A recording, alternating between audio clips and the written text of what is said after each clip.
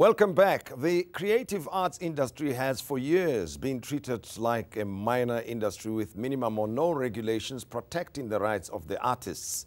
People are often baffled by most celebrated artists and their careers poor, but very few know the struggles that they have to go through to be paid a reasonable fee, and that they are not paid recurring fees for their work that is normally exploited by producers and broadcasters.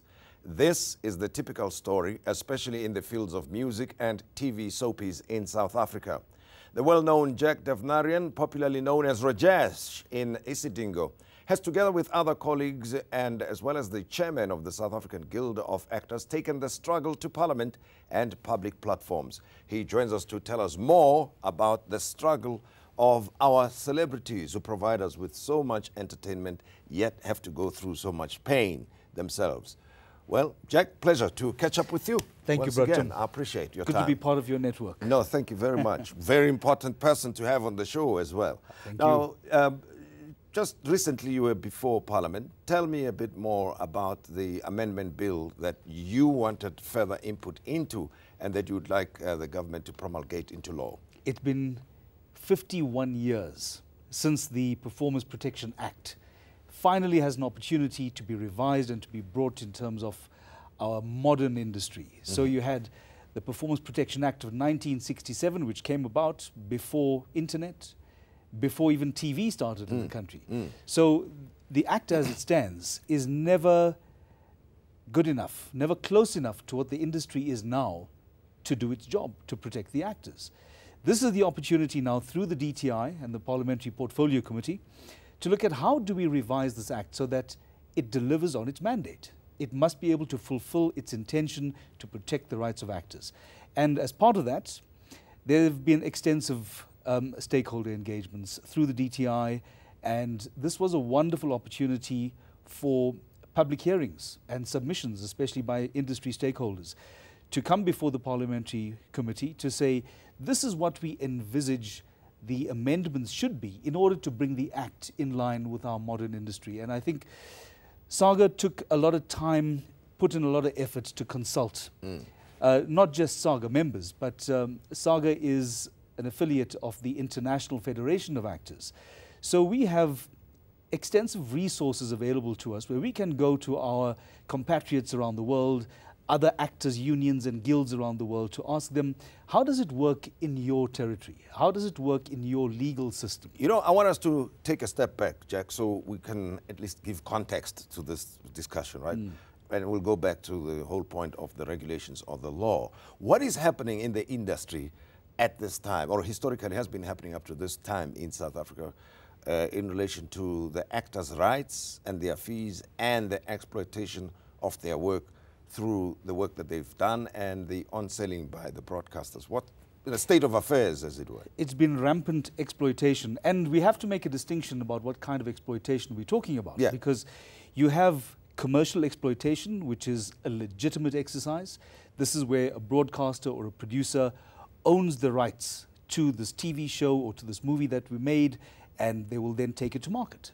And that is called commercial exploitation. Yeah. And that's a perfectly acceptable exercise. In fact, actors support that very much because that's how we get to extend our network and to be for our work to be showcased as well. What we are trying to avoid is the other kind of exploitation, which we have seen in so many industries in this country leading up to the advent of labor laws that protect workers. Now remember, you have actors as we function as freelancers, as independent contractors, and as such, we fall outside the scope of protective labor laws, the kind of legislation that is designed to protect the workers and the most vulnerable people in industry. For example, you would have the Basic Conditions of Employment Act or the Compensation for Occupational Injuries, and all these things are designed to protect employees within a working environment. Actors, however, are not employees. Being freelancers, we fall outside the scope of that protection. And that means that even without the rights to collective bargaining, actors don't have the right to sit across the table from a producer to come up with a contract that is equitable, that is fair, that says that my rights will be protected, and that will guarantee me a small percentage share when commercial exploitation also takes place. So the result of that, unfortunately, is that, as we saw in the case of Odwa Shweni, the actor who was tragically killed, falling over the waterfall on a shoot in the Drakensberg, it was entirely because the industry rights and the regulations that become part of how we do and deliver our work are not protected in law. So it would be things like, let's say, which are taken for granted in the workplace. Absolutely. Occupational safety, for instance. Yes. Insurance against, not only insurance, but making sure that your workspace is safe and that you have access to the appropriate facilities to help you do your work whilst working. We remain unprotected. We cannot claim leave, for example. For female performers, there is no such thing as maternity benefits. There is no such thing as, occupational injuries or, claiming if you're injured on set. And we fully appreciate as actors that when we go into the industry, our eyes should be wide open to this.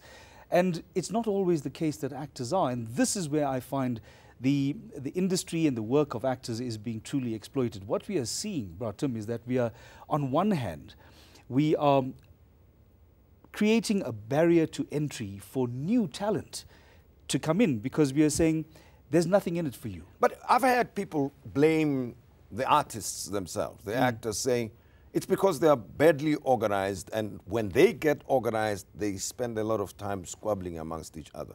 In a sense, the squabbling part or differences can be understood because the fees you charge for your work are not standardized. So it's every person for himself in this kind of industry. So it's difficult to standardize the fees that must be paid and maybe to include some of the things that you'd like to have included in the contracts of actors. Very true, and I think the fact that we don't have standard rates and things like that goes back to the fact that we don't have collective bargaining rights. If we had those rights, we would be able to stipulate that here's an actor of 20 years, 30 years experience, they've done so many movies in South Africa and internationally, they deserve a minimum rate of X. And here's somebody coming into the industry yesterday, they've just earned their qualification in performance, it should be less than that. But without any kind of collective bargaining forum, we are never able to establish standard rates. So, and it goes back to your point also in this very conversation about, are actors organized? And I have to agree, we are not organized enough. We don't speak with a kind of solidarity that would make the legislature take us very seriously. And we need to establish that kind of voice, that kind of presence in order to establish credibility. Here's another thing that I think is confusing to the public. You are celebrities. There you are, it's Jack Devnarain. Somebody looks at you and says, that's Rajesh. And Rajesh is slaying it. They shouldn't be complaining about this.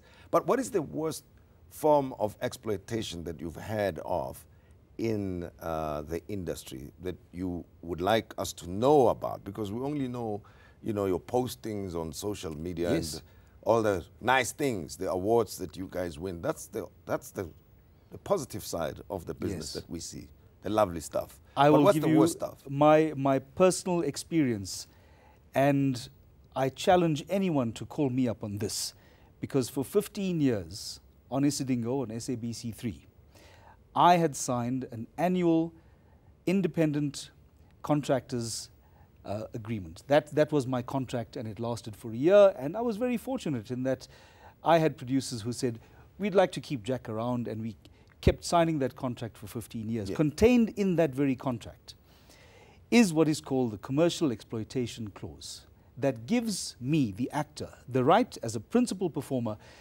to claim a certain amount every time that show is sold and licensed to other territories around the world and on to other broadcasters. Now, I know that Isidingo was broadcast in other territories on other broadcasters. I know this. And yet, according to that clause, there was supposed to have been a discussion with me in order to arrive at a figure that would be a fair remuneration for commercial exploitation. That conversation, that negotiation never ever happened. And you're talking about a contract that has been in place and has been given to all actors on soapies, or drama series or sitcoms produced by the SABC since 1997. We're talking about, in my particular case, in 15 years, not once did anyone come to me to say, Jack, let's arrive at that figure, because this is what we owe you. Yeah. And that for me is the worst kind of exploitation, because as much as I am delivering my performance and I am fulfilling a need that is established by the channel to provide entertainment to its audiences, I'm very much a part of that, and I give my heart and soul to it because that's who I am. Yeah. But within that contract, I am not satisfied that the broadcaster itself has satisfied its own obligations. So the information was withheld from you simply because the conversation never took place, right?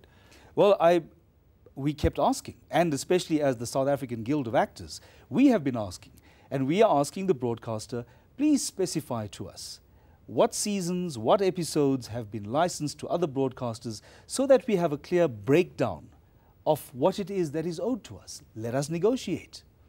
All right, let's look at the ABC of your industry then in a moment, and find out what do you need to know when you become an actor and you enter this industry. I mean, there are old hands here, the veterans who know what the struggle is all about. They even know what you need to do to become successful in this business.